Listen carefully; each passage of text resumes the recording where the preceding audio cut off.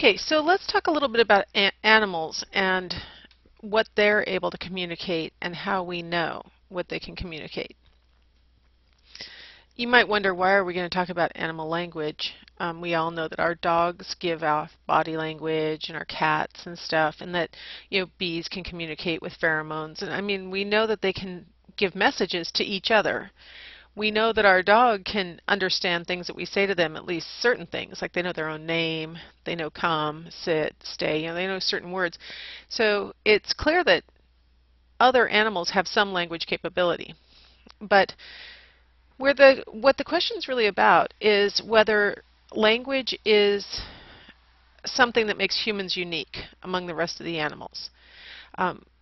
We've for a long time, tried to, ever since the Darwin asserted that humans are evolved from animals, humans have been really trying to find the thing that makes us different, to really point to say, well, we're not just animals, we're animals with this other skill. The thing that makes animal language interesting to psychologists is that it gives us a little bit of a window into their minds, right? What do they know? What do they understand? How intelligent are they? So animal language serves a lot of different purposes.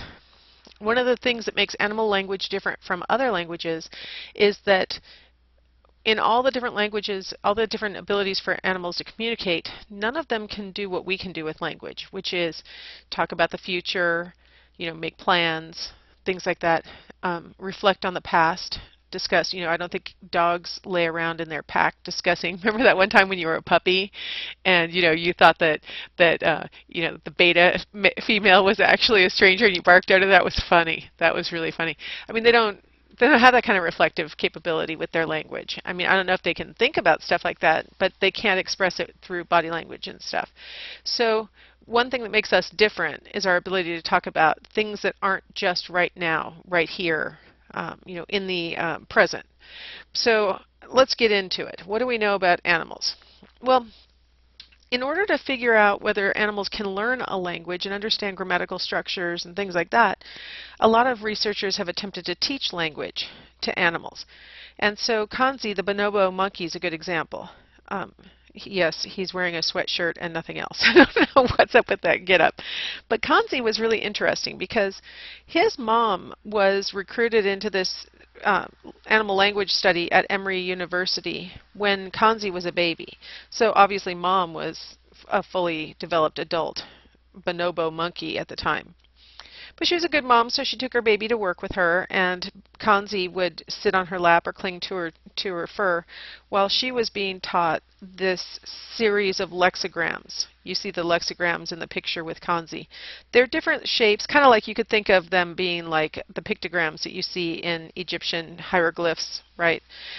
Each icon means something to the monkey is the idea. We're going to teach the monkey an association between this lexigram and eating an orange, having an orange to eat. This lexigram means let's go play. This lexigram means throw the ball. Things like that.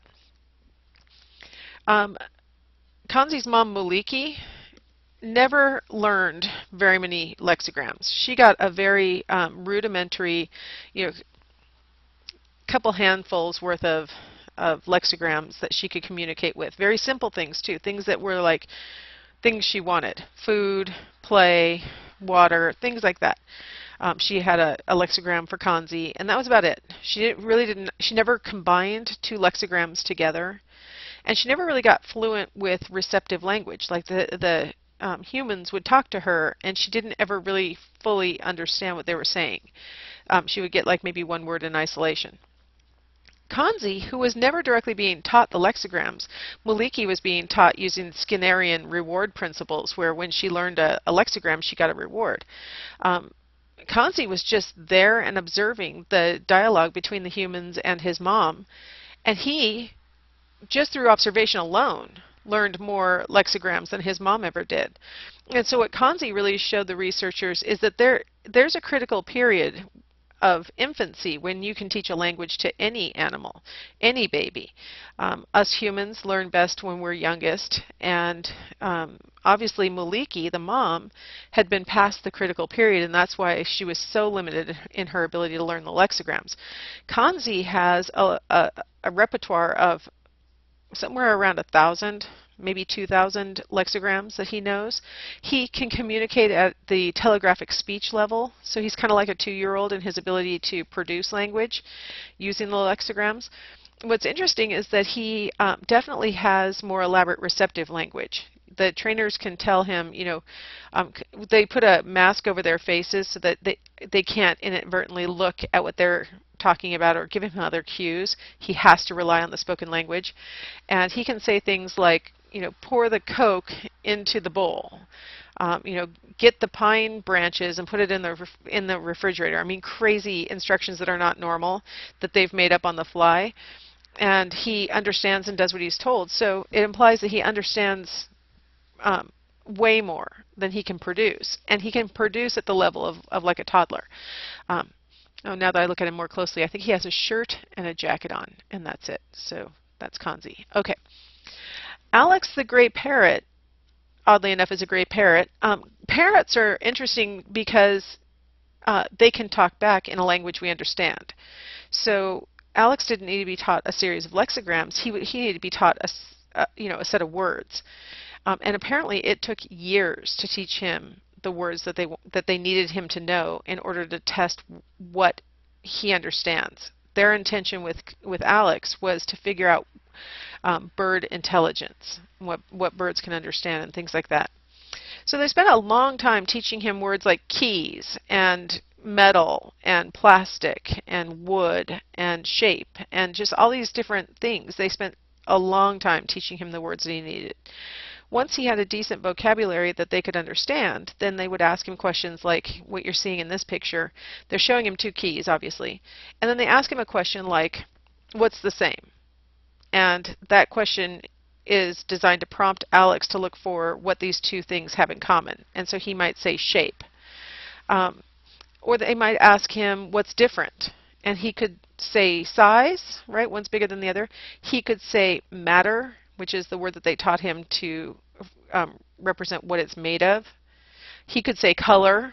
There are a lot of things he could focus on. And what they found is that Alex has the ability to categorize things, organize things based on similarities and differences. He triggers on things like size, color, shape. And that kind of makes sense. I mean, if you think about what birds do in the wild, they have to categorize things into food, not food, predator, not predator, safe, not safe, things like that. So it kind of makes sense that he can do it with any object. He just needs to be taught what the categories are so he can express it to them. So Alex was cool because he could actually, we could understand him, which made him a little easier to show to other people, not the researchers themselves, but to show to other people that he does understand these concepts. Unfortunately, Alex was supposed to have lived another like 60 years. Gray parrots live like 90 or 100 years, and he was only about 30 years old, and they found him dead in his cage, and they're not sure what got him. So that was a very sad day in the field of animal language research. They put a lot of energy into him, but they really loved him. He was so cute. They would leave the room and he'd go, bye-bye, be good, I love you. And how sad is that as you're walking out and having to leave him overnight? He was just such a little sweetie pie. And you got that kind of feedback from a gray parrot. Dolphins have the limitations of not having fingers like the bonobo has and can't speak like a gray parrot. Yet through clever research, they've been able to figure out what dolphins know and understand by teaching them using sign language. And it's not ASL or any formalized sign language. They've taught the dolphins a series of gestures that mean ball, go get,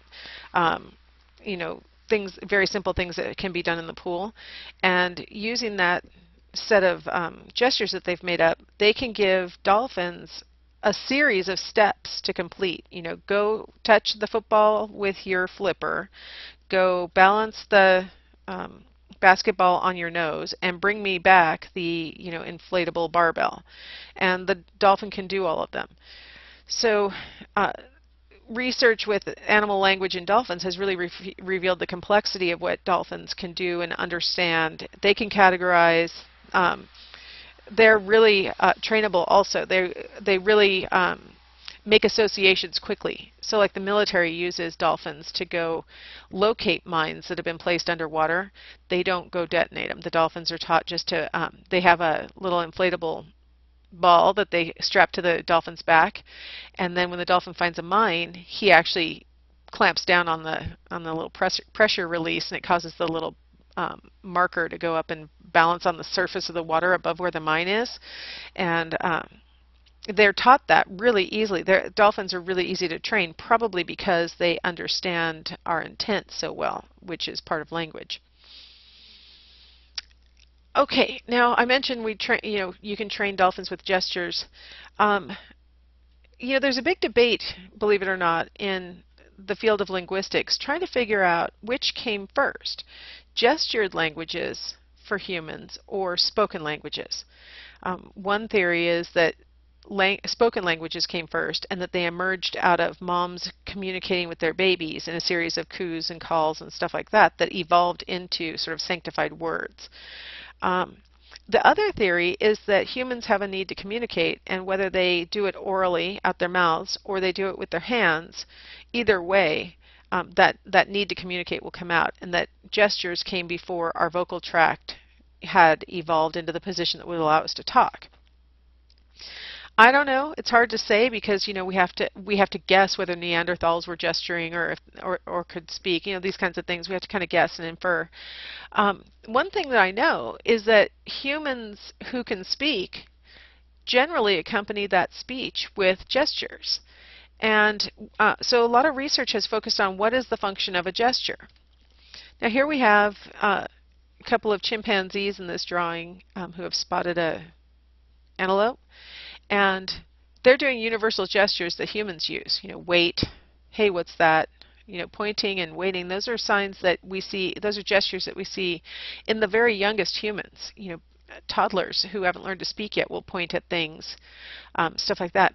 So gestures seem to be pretty basic and probably go back really far, which provides further evidence that probably gestural language came first. But here's where it gets really interesting. We gesture not always to convey meaning to the listener. Obviously the chimpanzees are trying to convey messages to each other. The guy on the phone, sorry about the old-timey phone, right? Look at that. He's got a cord on his phone. What is that? Although my office phone has a cord on it, so I guess it's okay. So he's on the phone. Obviously the listener can't hear him. No, you can't see him. Sorry. Just trying to see if you're really paying attention to this lecture. So the listener can't see him. Yet, he's making gestures with his hands while he talks. And you might notice this about yourself, that when you're talking on the phone or you're talking to somebody who can't see you, you'll still make the gestures. And the gestures aren't necessarily straightforward communication things like wait here gestures or look at that gestures. But instead, there's a lot of like hand waving in a circle. Like when you're searching for a word, you'll make that little wheel shape in the air while you're like, what's that word? Those kinds of gestures. Why do we do that? Well, research has shown that if you prevent a person from freely moving their hands while they're trying to think of an elusive word, they will have a harder time thinking of the word than if you let them freely gesture. So that kind of implies that gesturing actually helps the speaker to speak more fluently, to have greater access to the words that they intend to use.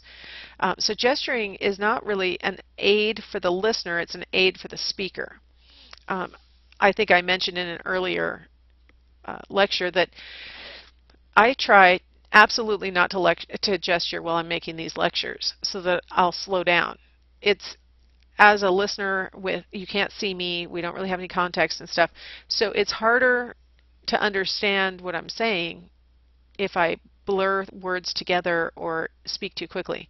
So I consciously limit my hand gestures. I hold something in my hand. Sometimes I literally sit on my hands, and it slows me down so that you guys have a better chance of being able to understand what I'm talking about.